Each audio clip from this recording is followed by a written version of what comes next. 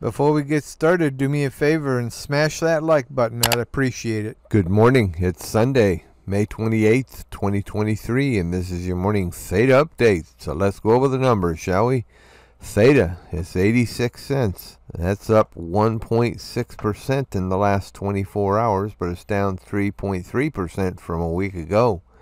D-Fuel, 4.1 cents. That's up 1.15% in the last 24 hours, but it's down 5.75% from a week ago.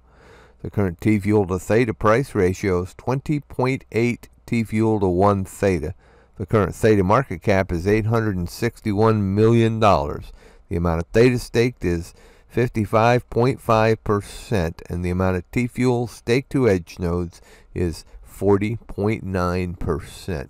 The price of Bitcoin this morning is $27,164, and that's up 1.1% in the last 24 hours.